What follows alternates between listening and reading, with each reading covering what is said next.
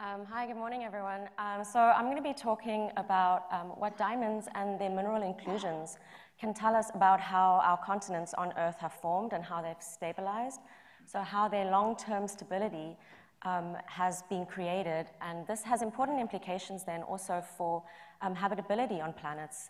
And so understanding how continents have maintained their long-term stability and using diamonds to do that is a very important factor to understand whether other planets perhaps could be habitable. What I'm showing here is just a map showing all the oldest continents on Earth. So continents that have been stable for more than 2.5 billion years are known as cratons. And so this is, all these cratons are shown in these pink outlines. And so the diamonds that I'll be talking about today are here from West Africa. So the majority of diamonds on Earth are found in these old cratonic areas. So for example, the diamonds in Canada are here from the Slave Craton. South Africa, where I'm from, we have the Carpville Craton, and then also Zimbabwe. And then the very famous Argyle mine is up here in northwestern Australia.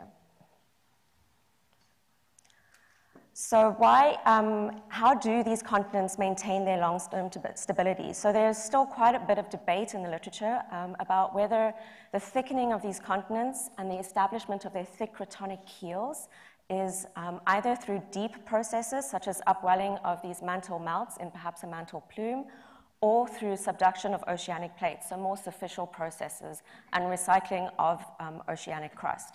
So both these processes are thought to contribute towards continent stability and the formation of these old cratons. And so the way that these continents remain stable for more than 2.5 billion years is by having this thick cratonic root. And so it's really important to us to understand how these thick cratonic roots were in fact established and how they've remained stable over time. And so this is where diamonds come in.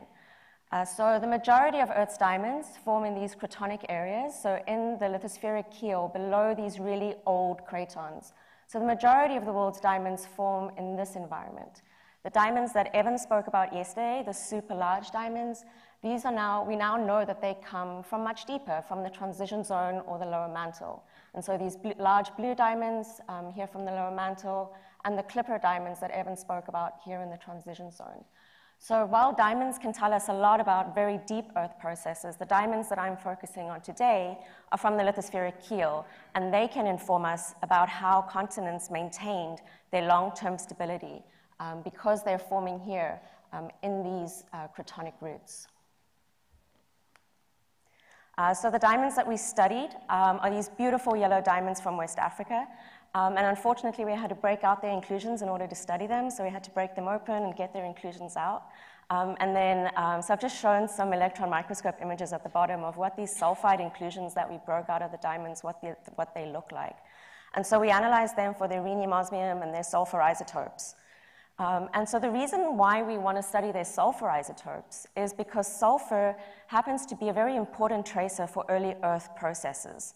So we know that before 2.5 billion years ago, solar UV radiation caused fractionation of the isotopes of sulfur isotopes in the atmosphere.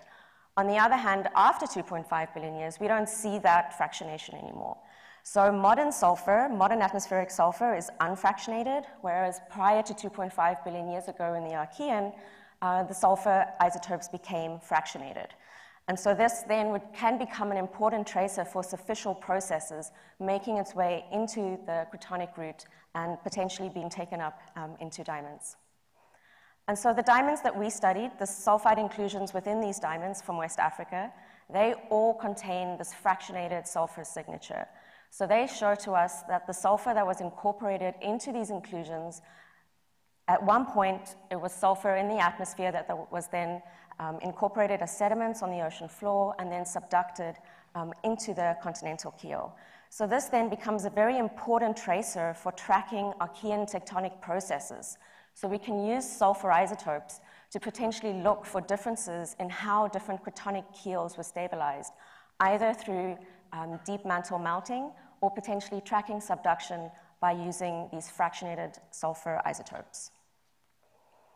And so the reason why all this becomes important is that we need plate tectonics and stable continents because it's one of the key factors to determine habitability on our planet and also on other planets as we continue our search for life through the solar system and the universe. And so I'll just leave it there by saying, well, hopefully this can tell us whether, Matt Damon is chilling by himself on Mars or whether there may be some other life that we can discover there. Thank you very much.